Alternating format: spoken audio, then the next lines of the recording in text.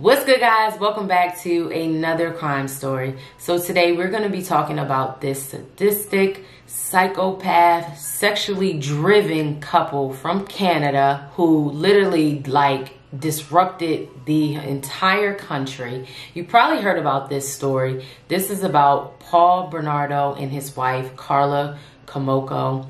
Probably pronouncing her name wrong, but you know, when you're a killer, really don't care about your name. As I was reading about Karla, I was really baffled by her because when the articles begin, they begin to discuss how she was this girl who was driven with the love of pets. She wanted to be a veterinarian. You know, she was truly passionate.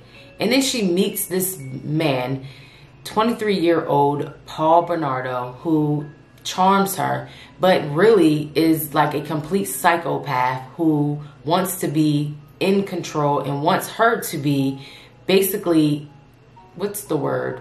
Submissive to him. The two basically met and they ended up finding out they were interested in a lot of things together, mainly a lot of the sexual relations of that part is what the articles are saying. Like, they both were heavily involved in sex. Over the next few years, their relationship began to intense. And I remember when I seen the movie about them, I was like, these two are so sick. Paul basically preyed on Karla's younger sister, Tammy, who was 15 years old. And when I seen the movie, I remember saying, oh Lord, this man is gonna probably try to do something to her, because he was just the type of man who was, if it's not my way, it's no way, because he was so aggressive in his manner. And he even portrayed himself as like a master, and Karla was pretty much his slave. Anything that he said went, and that was all that was mostly important. Over the years, they began to be this couple who rapes and drugs young teenage girls. He became known as the Scarborough rapist, from what police have stated, because of all of the rapes that he basically did in the community. Paul was really annoyed and upset that Karla was not a virgin when he met her.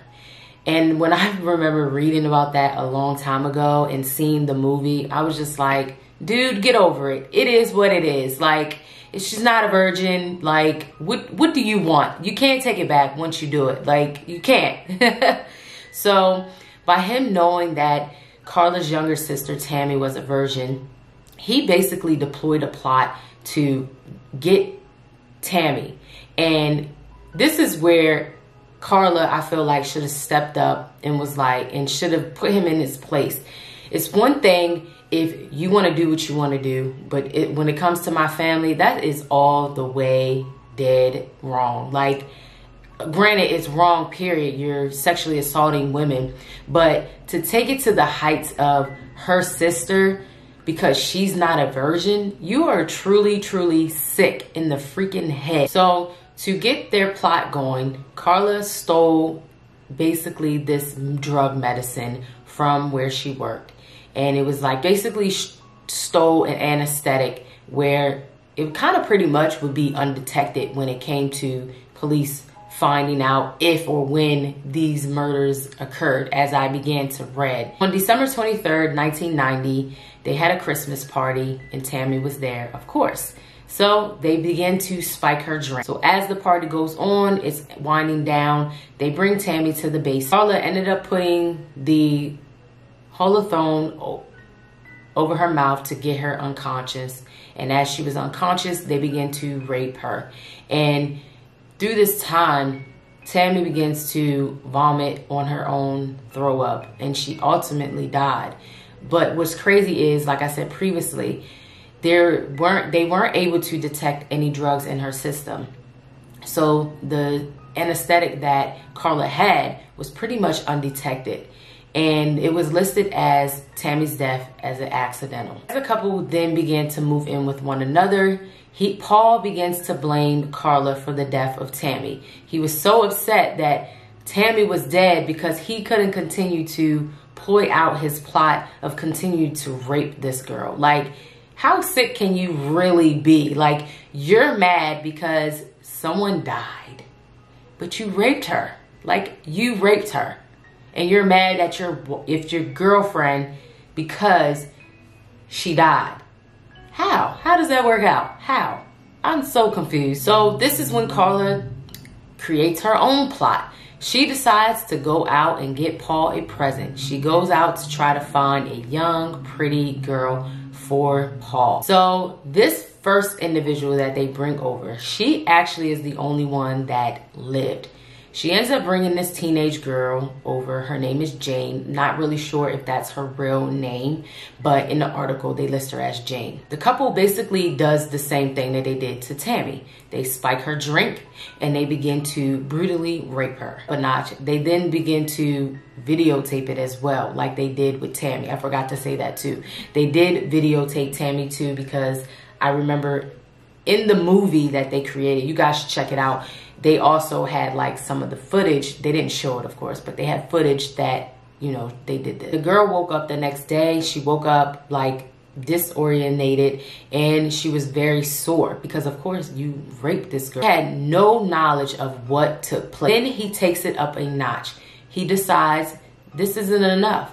So now we will meet Leslie McHathley. On June 15th of 1991, Paul kidnaps Leslie. He brings her back to their home, and in this period, he begins to rape her over a period of time. And not only do they kidnap her, of course, they videotape her, and then that wasn't enough for him. He then decides to cut this poor girl's body up, those pieces in cement, and then throws her body in a lake. On June 29th, a couple was out by the lake, and this is when they were able to find Leslie's body. And on that same day, Paul and Karla actually got married. And what's really crazy about this marriage, right? He tells them that you will not pronounce me as husband and wife. You will pronounce me as man and wife. He was so concluded on being master, being in control, that he wanted it to be known that Karla basically was to be submissive to him and that what he says goes. This man was like pure psychotic. April 16th of 1992, this is when he has another victim. The couple kidnapped 15-year-old Kristen French. They kidnap her from a church after Karla lures her to her vehicle. And they then begin to do the same setup. And it's like, as each person that they get, it intensifies. So with this one, of course, they videotaped her and they tormented her and abusing her pretty much and sexually assaulting her. And it was reported that she did fight to stay alive. She tried to escape, you know, because the couple went out with family for Easter. But ultimately, her body was found in a ditch April 30th. In January of 1993, Paul begins to continue to beat his wife. He takes it up a notch on her. He starts to really beat her tail to the point she's hospitalized. Karla ended up moving in with a friend of her sister who was a police officer. And little did she and Paul know, the case against the Scarborough rapist was actually built. Witnesses have come in, basically giving identification of this individual. So sketches are being drawn up, more detail and evidence is coming about. And little do they know, it was almost time for that tale. Then police ended up matching the sketch to Paul. They end up questioning Paul and asking him for a saliva swab, which eventually proved that he was, in fact, the Scarborough rapist. You're a dumb rapist because you gave up your DNA and knowing that you raped these girls and killed them. They then begin to question Karla, question her about the whereabouts of Paul and all the different aspects when it comes to all the rape cases. And by her being in fear, because they have stated that they were leaning in on Paul, she ends up telling her uncle everything. She then gets a lawyer and begins to work on a plea deal. Mid-February, Paul was actually arrested for the murder and rapes. When police searched the home, they were able to find the diary of Karla, which was very detailed. And it was very detailed when it pertained to each crime. So Karla ended up getting a plea deal. She would get 12 years behind bars. She would be eligible for parole after 3 years of serving. And she got this plea deal before, I guess, all of the evidence where they finally had the videotapes of seeing her actually having a hand in all the murders and the rapes. And this was known as like the worst plea deal of the Canadian culture, like the worst of the worst. Karla basically portrayed herself as the abusive wife. You know, she was abused by Paul, basically stating that he forced her to do these things. She was being, you know, submissive to him. But regardless of her guilt, she was able to get her plea deal and she served her time. July 4th of 2005, she was released from prison. But what's sad is, to me, is more so for her family, because she had a part in her sister's death. And they didn't know this until all of the information came out. And I think as a mother, sister, whatever, that would hurt me the most. Like, you willingly put your sister in a situation like this. If that's what y'all wanted to do, cool. But don't bring it over here to our other family members, you know? And not only, it's like they lost 2 kids because Tammy's dead, and then you went to prison. It's like, we don't even know you. Your life is basically ruined, pretty much. What I hear, you know, she's remarried, she has 3 kids, and she's living her life in Montreal or wherever. Nonetheless, she was known as the most hated serial killer because of the plea deal that she got. And I mean, it makes perfect sense because she had a helping hand in the rapes and the murders of those individuals. But nonetheless, that's sometimes the system, and that's just how some people get off. I mean, we all know how that goes. But nonetheless, guys, that is today's crime story. I will see you guys in the next one. Bye-bye.